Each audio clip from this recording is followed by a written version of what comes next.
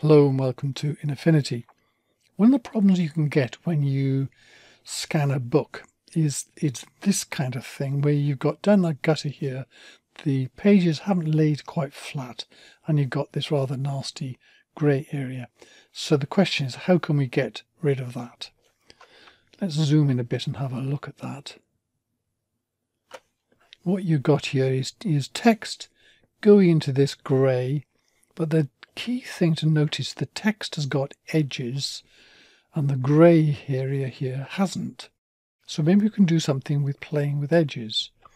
You get here as well, you get some of the distorting of this. You're not going to be able to fix that, but maybe we can get rid of the grey and make the whole thing a little bit better.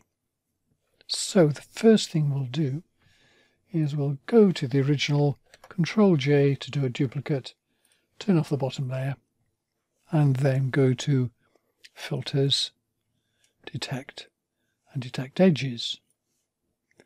And what we can see here is the blurry bit down here is pretty much lost, because now it's appeared in white. The problem now, though, is you've got an inside edge and an outside edge to the lettering. So I want to make it solid over here, because I want to turn this into a mask. So the first thing I'm going to do is blur it. So I'm just going to go to a Gaussian blur and turn up the radius until it's got rid of those inner ones. You can zoom into this if you like. See, it's going from here where you can see the inside to there where it's gone solid. You can go further if you like as well, not too far because otherwise it's just going to fade, but remember, this is not about making it legible, it's about creating a mask. So what else can we do there is, if we're not sure about that, you could try it like that, but can help is to go to the levels. Now if I bring down the white here, see, it's going to make that whiter here, so that means the mask is going to be more effective. Yeah. This stuff down here, if you turn up the black, that's going to fade that off. But if you go back out again for a moment,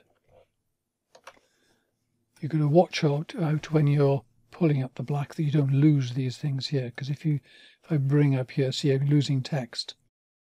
So I can only go as far as I can here without, focusing on that text. So what I'm going to do there is I'm going to keep that in case I want to come back to it, and do a layer merge visible. So I've just got a copy of this. I'm going to hide this now and close it down so I can always reuse that. And what I do if I want to keep a layer, something like that, I might leave it where it is. Sometimes I'll drag it underneath so it's just out the way, but we'll leave that here. So now I want to turn this into a mask, and I want to mask this layer underneath. So I'll turn the layer underneath on the original, because when I go to this one here, I right click it and say rasterize to mask, and bing, there you go. Look at the way that has picked that up, because it's masking this underneath. In fact, I can drag this down to the normal mask position on this layer. So I got white behind, easy enough to fill that. So I say layer, new fill layer, it's coming in white. I can always change that, drag that underneath, and here you've got your picture again. You can play with this even a bit more. So I can go to here, for example, if I go to selective color and I go to the whites here and turn the black down, it can tidy things up a bit. See, around the image, the things here is sort of a greyish shadow. By pulling the black down here, that just tidies that up a bit. If you want to make it a bit blacker again, then we can just put in the curves.